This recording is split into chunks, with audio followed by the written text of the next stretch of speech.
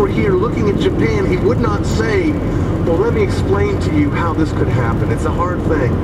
Jesus would say, the rest of you should be surprised it hasn't happened to you.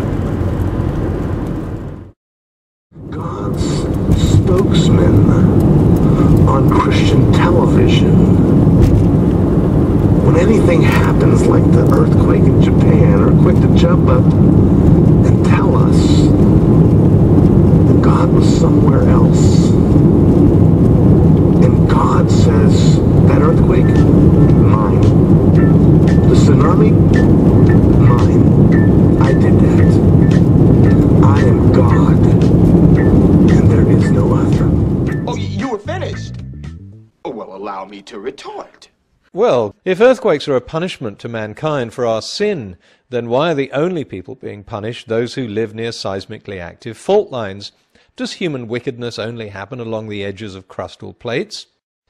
If earthquakes are a sign of anything, they're a sign that crustal plates are continuing to move just as they have for millions of years, and the Earth's geology is pretty much the same as it's been since the Cambrian.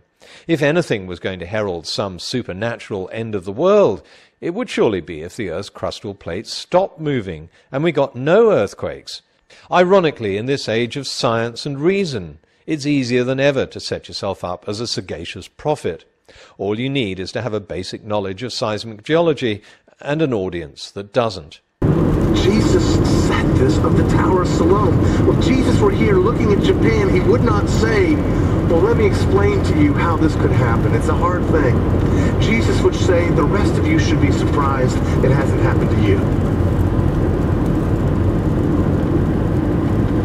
This solves, by the way, that great apologetic stumper. Why do bad things happen to good people? Because they live on tectonic faults!